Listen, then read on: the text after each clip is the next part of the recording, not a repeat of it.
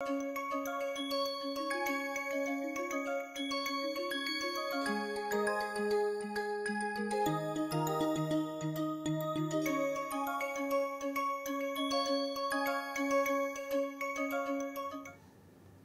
are now going to see the Andersonian faults, how they plot in the stereo net. I will be explaining slowly and covering the basics of Stereoplot also in the process, so that all these students can understand.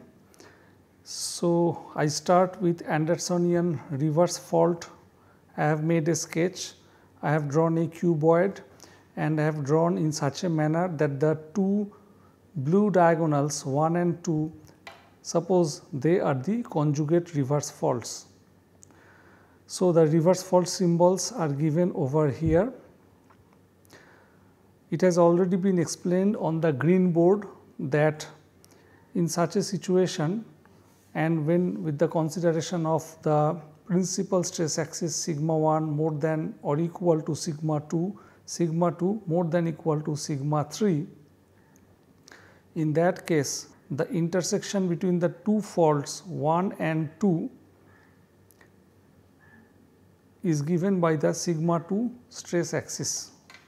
Since fault 1 and fault 2 are conjugate, which we will also see in the stereo net, we will find that the intersection between 1 and 2, these two faults, is a straight line which is horizontal. Essentially, sigma 2 line is the strike line of plane 1, fault plane 1 and fault plane 2. Again, in another words, this line sigma 2 axis is parallel to this horizontal line, etc. The sigma 1 axis in this case is vertical and the sigma 3 axis in this case is horizontal.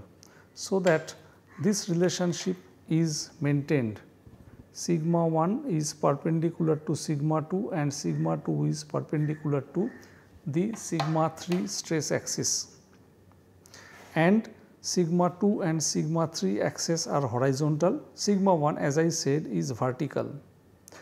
The sigma 3 principal stress axis is along the dip direction of fault plane 1, or I can, if I extend in this direction and think sigma 3 axis is along the dip direction of fault plane 2. Now, I will take certain values. Imagine for this fault plane 1, this is the data of attitude, 20 degree is the strike of this fault plane 1, 26 degrees is the dip direction of this fault, and 110 degree is the dip direction of plane 1. So, if 20 degree is one direction of the strike line, the other direction will be 20 degree plus 180 degree, which is 200 degree. Here essentially I am calling these angles 20 degree, 200 degree and 26 degree, etc. with respect to geographic north and measured in a clockwise direction. So, now let us look at the problems. Plot fault plane 1 as a great circle, plot fault plane 2 as a great circle in the stereo net, plot the poles of fault plane 1 and fault plane 2, and then plot sigma 1, sigma 2 and sigma 3 principal stress axis in case of this Andersonian reverse fault. I have taken an equal area net, also known as the Schmidt net, and here the north, south, east and west directions are marked. On this I am superposing a tracing sheet.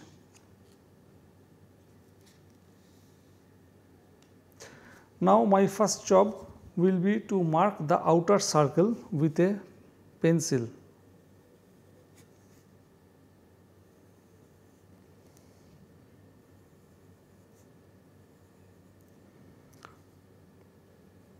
So, I have finished drawing.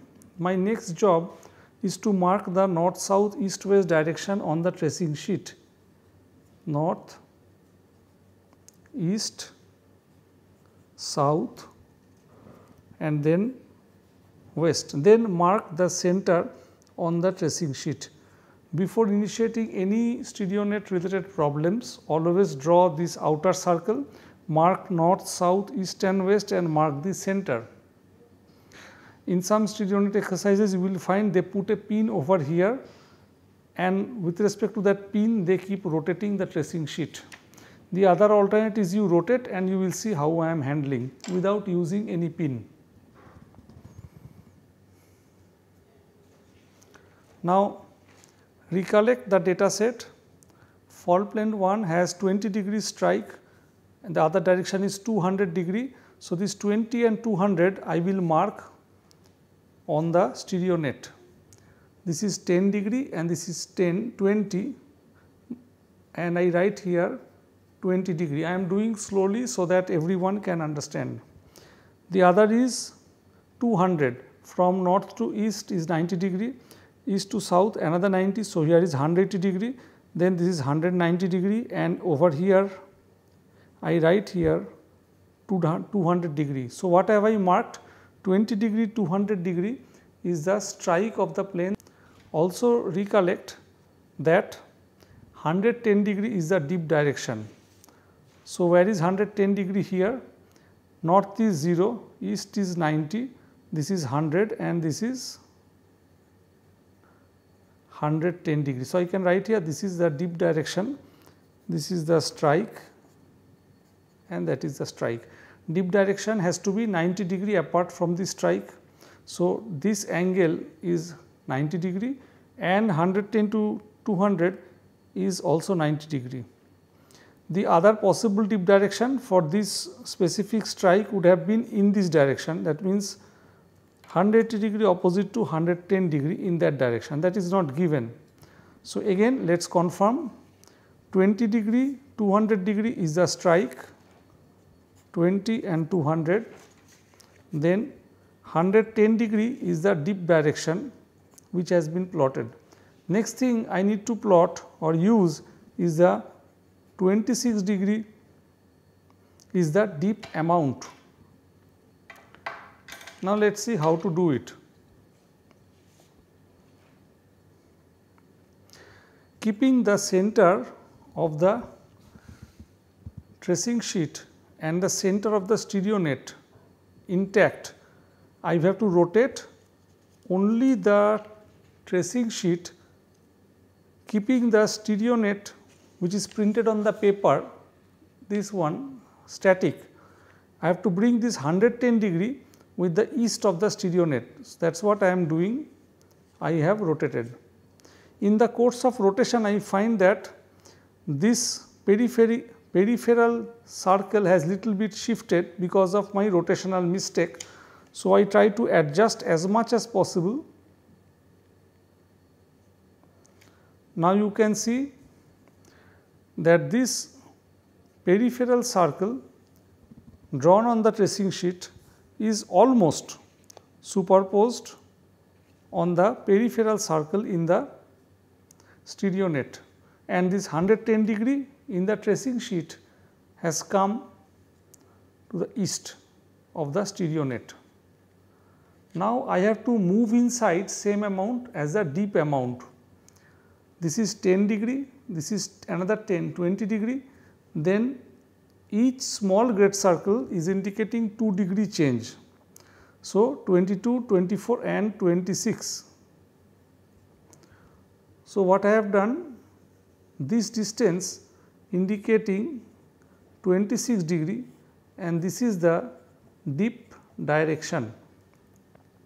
Now I have to draw a great circle passing through this point and the strike which is 200°, and at the other side it is 20°.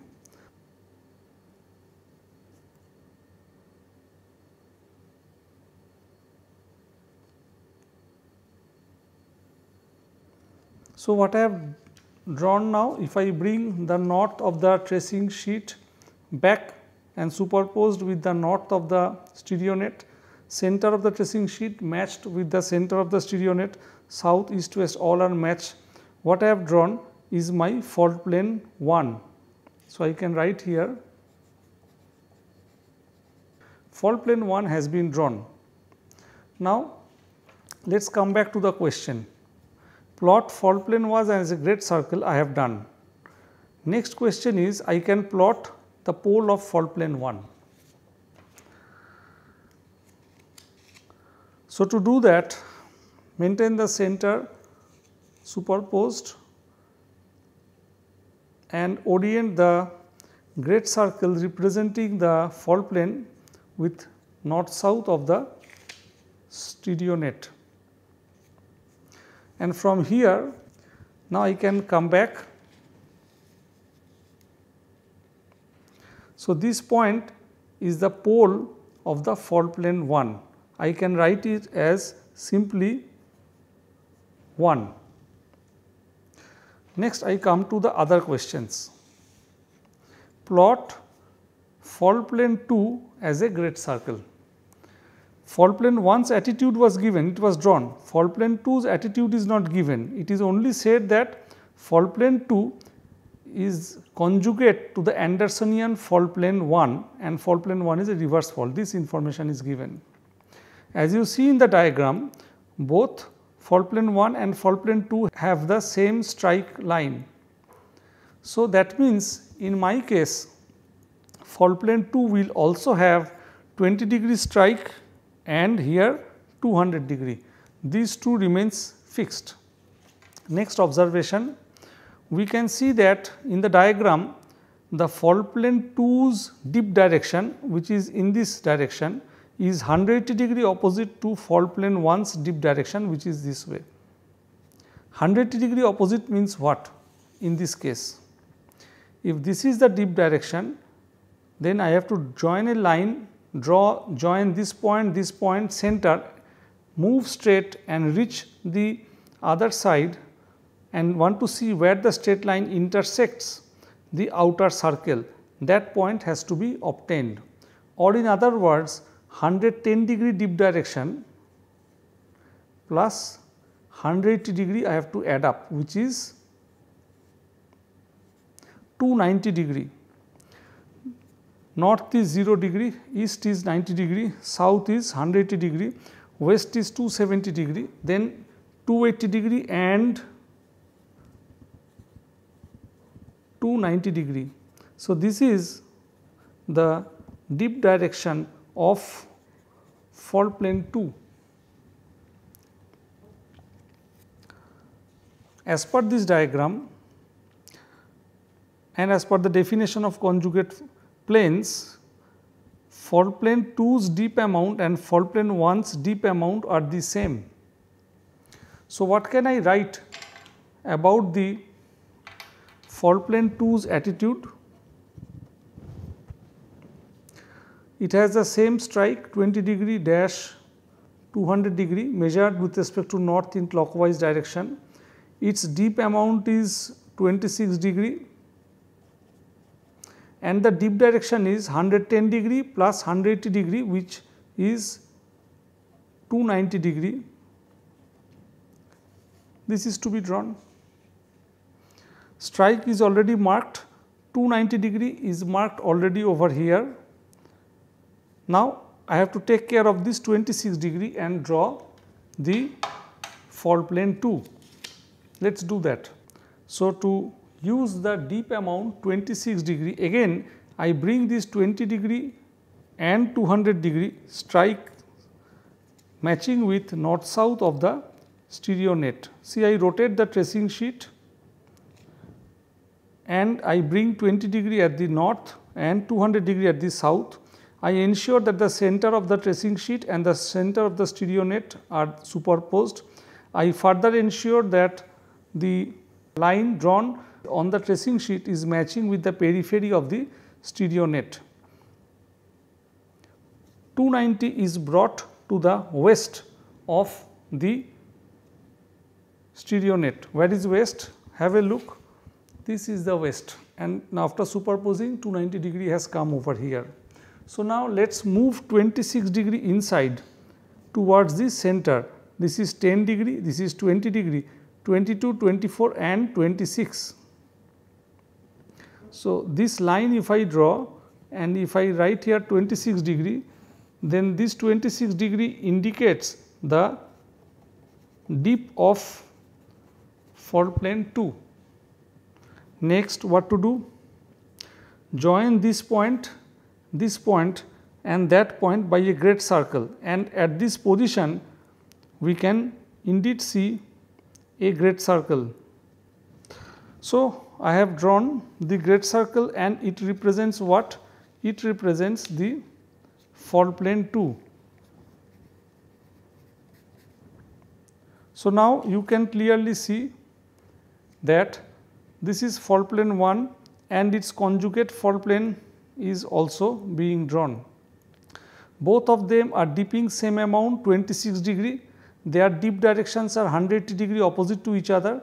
For fault plane 1 the dip direction is 110 degree, for fault plane 2 the dip direction is 290 degree, and we know that 110 degree plus 180 degree is equal to 290 degree. So, they are 180 degree opposite to each other. Same strike, same dip amount and 180 degree opposite dip direction. So, the Andersonian reverse faults, fault plane 1 and fault plane 2 have been drawn. Then what was the thing to be done? Plot the pole. FP1's pole is already drawn. I am going to plot the pole of FP2. This is FP2. I want to draw its pole. To do that, again I take 20 degree strike matching with the north of the stereo net. Once I give an anti-clockwise turn of the tracing sheet, so that this point moves over there. Naturally, this point will move over here. You can see this turning. This 20 degree point is moving anti-clockwise, and here this 200 degree, this point is also moving anti-clockwise. I keep on rotating and rotating until this 20 degree is matched with the north of the tracing sheet. Then 200 degree automatically comes with the south of the tracing sheet. Centers are matched and the periphery is also matched. Okay. Now we can proceed. From here I have to move 90 degree inside. So, this is 2 and 4 plus 10, 14, 24, 34, 44, 54, 64, 74, 84, then 86, 88 and 90. So, I can call it 2. Point 2 in 3D is actually a straight line which is the pole of fault plane 2, FP2. FP2 is a plane which is plotted as a great circle in stereo net, and its pole is a straight line which is plotted as a point in the stereo net. If I remove the stereo net and you want to have a clear cut picture what has been done so far, this is the situation. Now, what is our final question? We have to plot sigma 1, sigma 2 and sigma 3 principal stress axis, with keeping in mind this diagram. What we see, strike of, as I told you, strike of fault plane 2 is same as strike of fault plane 1, and that strike given by a straight line is itself the sigma 2 principal stress axis. So, where it will be there in the stereo net,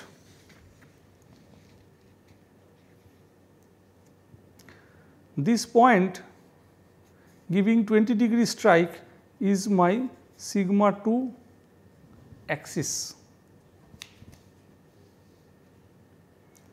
This itself is the sigma 2 axis, and the other direction of the strike, it is over here 200 degree.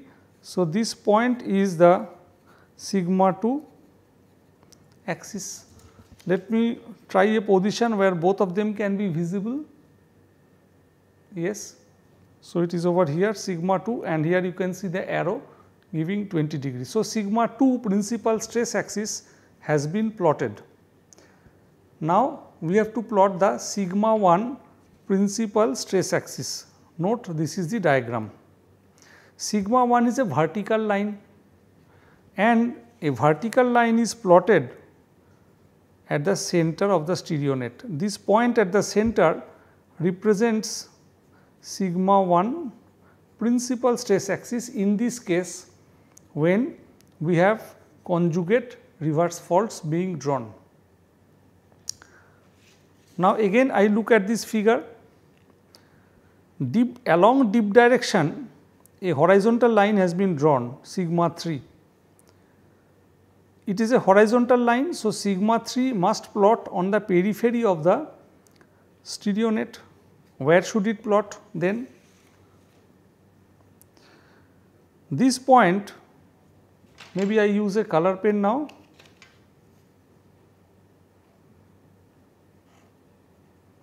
Is the sigma 3 axis. See, it is plotting on the periphery, so it is a horizontal line and it is along the dip direction. What is the other plot of sigma 3? Over here, this is the plot of sigma 3 axis.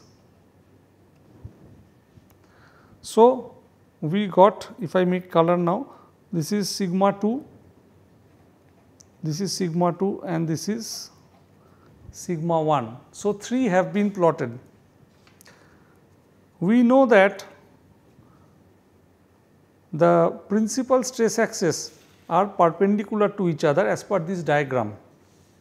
As per this diagram, principal stress axes are perpendicular to each other. The angle between sigma 2 and sigma 3 is 90 degree. Is it maintained in our diagram? The answer is yes. From here up to there, this angle is 90 degree, because remember this was the strike and that was the dip direction. Naturally, between strike and dip direction there has to be 90 degree difference. And what about the other one? Here, check it carefully, this is 90 degree and again this angle is 90 degree and this angle is also 90 degree. So, the angle between sigma 2 stress axis, which is a horizontal line, so 2 plots on the periphery, sigma 3 axis, which is also a horizontal line, so 2 plots on the periphery, and they are making 90 degree angle to each other. Just like think about 2 lines, say this is sigma 2 axis, then this is sigma 3 axis, they are at 90 degree angle to each other. Now, what about the angle between sigma 2 and sigma 1? We can understand easily, because sigma 1 is a vertical line and therefore, it is plotted at the center. The angle between any vertical line and a horizontal line is always 90 degree. So, the angle between sigma 1 and sigma 2 here is 90 degree. The angle between sigma 1 and sigma 3 here is also 90 degree.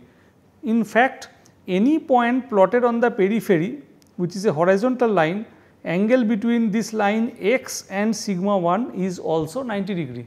These are the very basic things I am covering in a way that students have no problem in translating the stress related issues in the stereo net exercises.